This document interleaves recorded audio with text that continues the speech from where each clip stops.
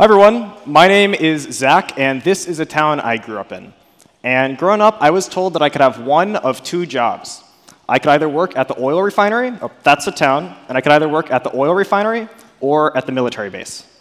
Now, I was raised by two idealistic social workers who, above all, taught me the golden rule, to treat other people how I wanted to be treated. And quite frankly, as a kid who's trying to figure out who he is in the world, I couldn't see a future living with myself, building weapons that killed people, or helping ruin the environment. And as a result, I felt lost. I thought I had no future. And one night, I was on Google, and I got remarkably lucky because I discovered coding. And I built websites. Lots and lots of terrible, terrible, terrible websites that nobody cared about. And after doing this for long enough, after having no friends that were interested in coding, at this point, I had never met anyone else that had written code before. I didn't even realize this was a career. I almost gave up. And everything changed when I had the opportunity to help make something that people actually did want, which was this game called Grawl. And people loved Grawl. People love Grawl so much that they do ridiculous things, like make ridiculous music videos in the game about the game. And I want to show you an excerpt from one of them here. It's amazing. It's like the greatest thing you've ever seen. I know you want pop, you want goddamn right. You want it.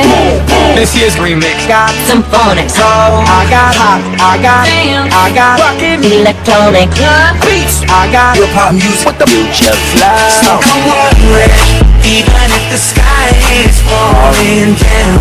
Yeah, I mean, when was the last time you heard the Black Eyed Peas, right? Mixed with Jason Derulo. I mean, this was this incredibly formative experience because as a middle schooler who was trying to figure out who I was in the world, for the first time ever, I realized that I was a real person. In the process of learning to code, I learned to be. I realized that I mattered. For the first time in my entire life, I saw a future for myself. I cannot overstate how important this was. And when I finally made it to high school, I really struggled. I missed a lot of school. I was technically truant. And I dropped out after my freshman year. And instead of working at the gas station, I knew how to code. So I was able to work my way into the technology industry. And when I was given $100,000 by an infamous technology billionaire to not go to college, instead of starting a for-profit like every other person in my class, I started a nonprofit because, quite frankly, coding changes lives. And something as empowering as this shouldn't be left to chance, and that's exactly what we're doing today. In 2018, still 60% of schools in this country don't offer any computing classes. I got lucky, and there is a version of my life where I didn't. And that's why I started Hack Club. Hack Club helps high school students start the computer science programs they wish their schools offered. Specifically, we help high schoolers start computer science clubs. These are student-led groups that meet weekly, typically after school for 2 hours. And in these meetings, students learn how to code together. Everyone starts with no experience. And by the end of the first meeting, everyone's launched their first website. By the end of the third, everyone's built their first game. And by the end of the school year, everyone's launched dozens of projects. They've been to events hosted by other hack clubs in their community. And hopefully, they feel part of a community. And our students go on and do amazing, amazing things. Like Samarth Jaju, who's one of our students from India. He's a 14-year-old. And Samarth's thing, after learning to code in Hack Club, is building projects and launching them on Product Hunt. And for the past 5 months, every month he's built a project, and he's posted it on Product Hunt, and he's gotten over 100 upvotes.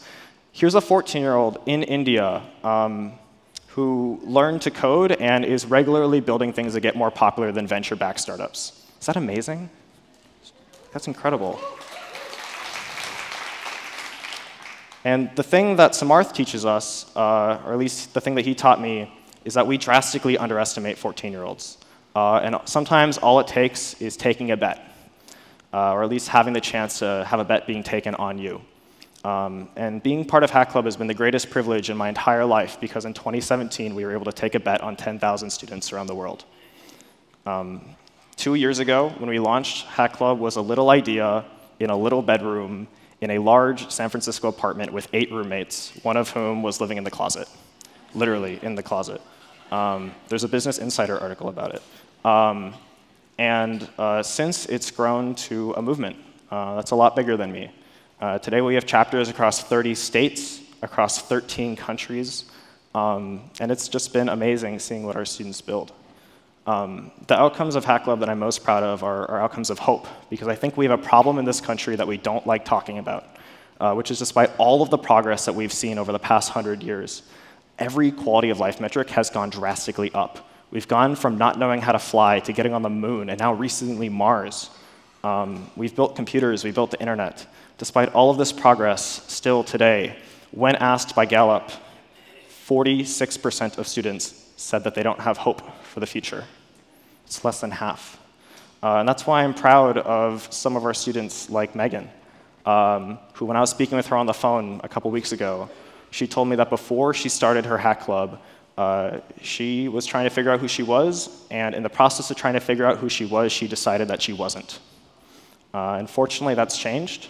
Unfortunately, it's changed for a lot of students at our school, and Megan's amazing now. She runs one of the largest clubs at her school. This summer, they ran a 100-person middle school summer program through their club. They used the money from that to host the first high school hackathon in Cincinnati. And now, using the momentum from that high school hackathon, they're running outreach programs at their local middle and elementary schools. She's built an institution in Cincinnati, and she's amazing. So I was supposed to come to all of you with an ask, like some sort of inspirational call to action. And the truth is that we're fundraising. Hack Club's tiny. It's just two of us who've invested all of our savings to try to create something that we know should exist in the world. But I also know that this is a no-ask environment. So my ask for all of you is actually really simple. And it's that I think we all know that the youth are our future. And right now, across the country, the youth are telling us that they're hurting. They're telling us that they don't feel safe in schools. They're telling us that they don't have hope. And they're telling us that they're sick and tired of waiting for adults to solve their problems. And they're going to take matters into their own hands. We're seeing students advocating for gun reform. We're seeing students start the programs they wish their schools offered. And my only ask for all of you is to please listen. This is a chance to be on the right side of history.